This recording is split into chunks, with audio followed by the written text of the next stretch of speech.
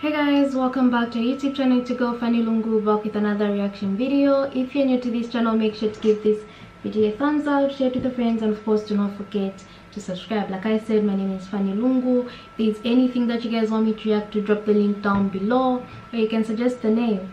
Also, you can drop the link in my DM on Instagram, so Fanny&L, and I'll be more than glad to react to anything and everything. So you guys just feel free, or just feel free to say hi. Like I said, welcome back. Make sure to give this video a thumbs up, and thank you for all 20,000 subscribers. You guys are the best. I hope you're doing alright, and may you stay blessed. So today I'm going to be reacting to a very sad incident. I wonder what this video is about, because it doesn't give much away. So without wasting time, let's get into the video.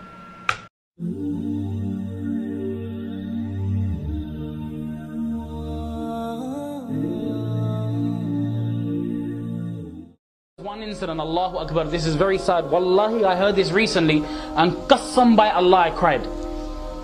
This one person, he was saying, I went to one area and I saw one man, he was sitting there holding his head and just rubbing it like this.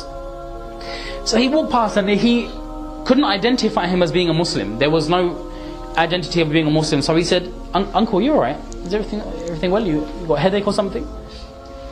And then he said, what can I tell you, son? I'm in very, very bad position. I'm in a lot of pain. So he said, where are you from? So he identified his country and his nationality, and it just so happened, funny enough, they're both from the same town. Check that out. Coincidence.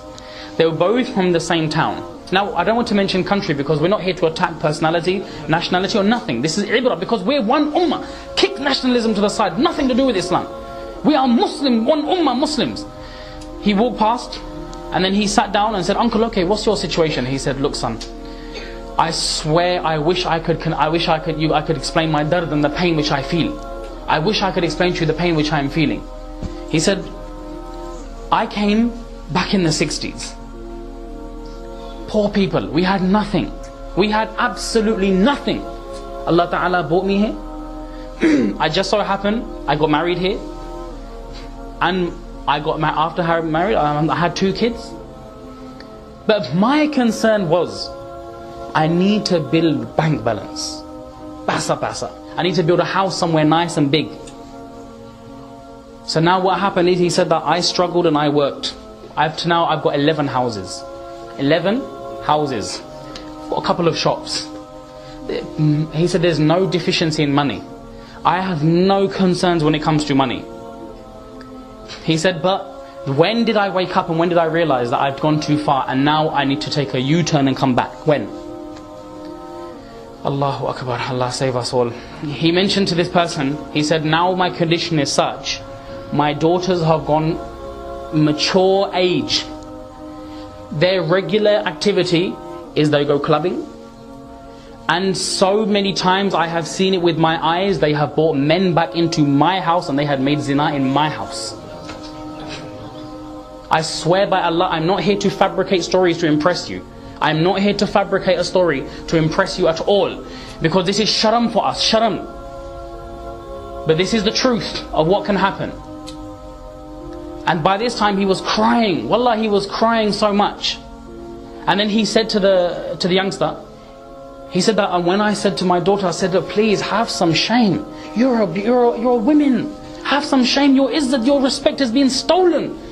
And they're just coming to, the taqaza is there and they're gone. What concern have they got for you? They're seeing you half naked, they're saying, we easy shikar, easy target here. Go there, finish, bye, see you later, we've got nothing to do with you. Who are you? What? And then he said, I went to my daughters, I said, please, look, don't do this, for Allah's sake. She goes, old man, you shut your mouth, yeah? You shut your mouth. I do what I want to do. And the mother is taking the side of the daughters. Free, they said, she's got her own mind, she can do what she wants to do. It's a free country we live in. No doubt it's a free country. And alhamdulillah, it's a free country. But does that mean we sack our Islam off? We sacrifice the teachings of Rasulullah? Imagine that khabar when it gets to Rasulullah, the pain he would feel. In his qabr, the tarab, Allahu Akbar. My ummati are doing this, the ummah is doing this. A beautiful young girl from my ummah, with respect, has gone out and made shame of herself. And what is the father doing all those years? He said, qasam by Allah, if I lived in a council house, I would be happy that today my daughters received their izzat. We don't know what's going on, that's the truth, we don't know.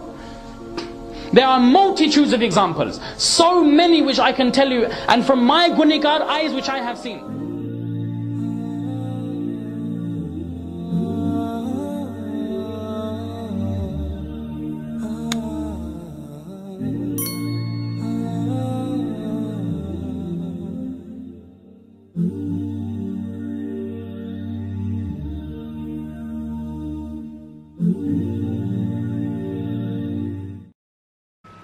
This is actually really sad.